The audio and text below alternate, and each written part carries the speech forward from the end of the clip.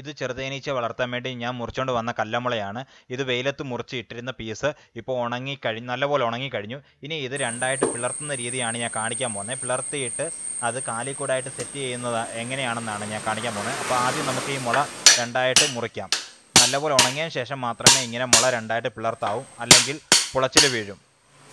മുള ഞാൻ വെട്ടുരുമ്പ് വെച്ച് ചുറ്റിയെ വെച്ച് അടിച്ച് നടുക്കൂടൊക്കെയാണ് ഞാൻ രണ്ടായിട്ട് പിളർക്കുന്നത്. വളരെ ഈസി ആയിട്ട് നമുക്ക് ആർക്ക് വേണമെങ്കിലും വീട്ടിൽ വെച്ച് തന്നെ ഇങ്ങനെ വെട്ടുരുമ്പ് ഉപയോഗിച്ച് ചുറ്റിയെ വെച്ച് അടിച്ച് രണ്ടാക്കി മാറ്റാവുന്നതാണ്. പലരും എന്നോട് ചോദിച്ചായിരുന്നു മുള എങ്ങനെയാണ് രണ്ടായി പിളർത്തുന്നതെന്ന്. വളരെ ഈസി ആയിട്ട് നമുക്ക് തന്നെ ഇത് പിളർത്താവുന്നതാണ്.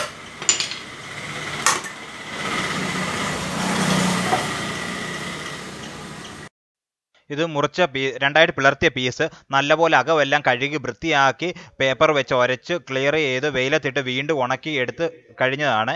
ഇനി ഇത് രണ്ടും കൂടെ ചേർത്ത് വെച്ച് കെട്ടിയാണ് നമ്മൾ കാലിക്കൂടായിട്ട് സെറ്റ് ചെയ്യാൻ പോകുന്നത്.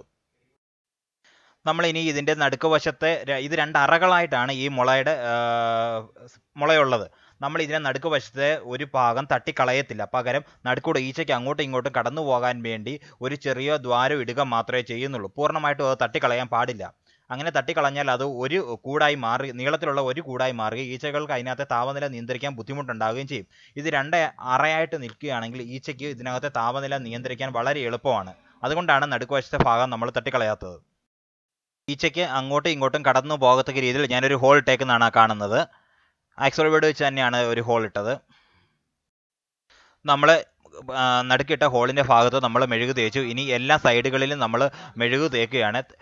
ചെറുതേനീച്ചയുടെ തന്നെ തേനെടുത്ത മെഴുകറകൾ തന്നെയാണ് മെഴുക്. ആ മെഴുക് ഉപയോഗിച്ചാണ് നമ്മൾ ഇതിൻ്റെ സൈഡ് മൊത്തം സീൽ ചെയ്യുന്നത്. മൊത്തത്തിൽ നമ്മൾ മെഴുക് തേച്ചതിന് ശേഷം രണ്ട് പീസുകൾ ചേർത്ത് വെച്ചിട്ട് ടേപ്പ് വെച്ച് ചുറ്റി നമ്മൾ ജോയിൻ ചെയ്യുകയാണ് ചെയ്യുന്നത്. ആദ്യം നമ്മൾ റൗണ്ടിൽ ടേപ്പ് ചുറ്റി ഒന്ന് കെട്ടിയതിന് ശേഷം ഒന്ന് ഒട്ടിച്ചതിന് ശേഷം അതിൻ്റെ ചതുരത്തിലും എല്ലാ സൈഡിലും റൗണ്ടിൽ നമ്മൾ കീറിയ ഭാഗങ്ങളെല്ലാം പ്രകാശം അകത്ത് കിടക്കാത്ത രീതിയിൽ ടേപ്പ് ഒട്ടിച്ച് വെള്ളമൊന്നും കയറാത്ത രീതിയിൽ നല്ലപോലെ സീൽ ചെയ്യുക. നമ്മൾ ഇനി വെള്ളം കയറുകയും നനയുകയോ ഒന്നും ചെയ്യാതിരിക്കാൻ വേണ്ടി, ഇതിനകത്തോട്ട് വെളിച്ചം കടക്കുകയോ ഒന്നും ചെയ്യാതിരിക്കാൻ വേണ്ടി പ്ലാസ്റ്റിക്കിൻ്റെ ഒരു ഷീറ്റ് വെച്ച് നമ്മളിത് മൊത്തത്തിൽ പൊതിയാൻ പോവുകയാണ്. വെള്ള പോളിത്തീൻ ഫോം ഷീറ്റ് വെച്ച് ചുറ്റി അതിന് മുകളിൽ കൂടെ കയറ് വെച്ച് ചുറ്റി കെട്ടിയിരിക്കുകയാണ് ഞാനിത്. ഇത്രയും കാര്യമായിട്ടൊന്നും ചെയ്യേണ്ട കാര്യമില്ല. പക്ഷേ ഇത് കാലിക്കൂടെ എത്ര നാൾ കെട്ടി തൂക്കിയിടേണ്ടതെന്ന് പറയാൻ പറ്റത്തില്ല. അതുകൊണ്ട് ഞാൻ പിന്നെ ഇങ്ങനെയൊക്കെ ചെയ്തെന്നേ ഉള്ളൂ. ഇതെല്ലാം എൻ്റെ കയ്യിലുള്ളതുകൊണ്ട്. ഇതൊക്കെ ഇല്ലാത്തവർ ഒന്നും ചെയ്യേണ്ട, വെറുതെ മുള ചേർത്ത് വെച്ച് ടേപ്പ് ചുറ്റി അങ്ങ് ഒട്ടിച്ച് കയറ് വെച്ച് കെട്ടി ഇട്ടേച്ചാൽ മതി. ഇരുട്ടൊന്നും അകത്ത് കയറാത്ത രീതിയിലും വെള്ളം നനയാത്ത രീതിയിലും എല്ലാം കെട്ടി വൃത്തിയാക്കി ഭംഗിയാക്കിയ ശേഷം നമ്മൾ ഏതെങ്കിലും സുരക്ഷിതമായ സ്ഥലത്ത് കെട്ടിത്തൂക്കിയിടുകയാണ് ചെയ്യുന്നത്. ഇങ്ങനെ കെട്ടിത്തൂക്കിയിട്ടാൽ ഏതെങ്കിലും സെറ്റ് വരുന്ന ഈച്ചകൾ ഈ കൂട്ടിൽ കയറാൻ ചാൻസ് കൂടുതലാണ്.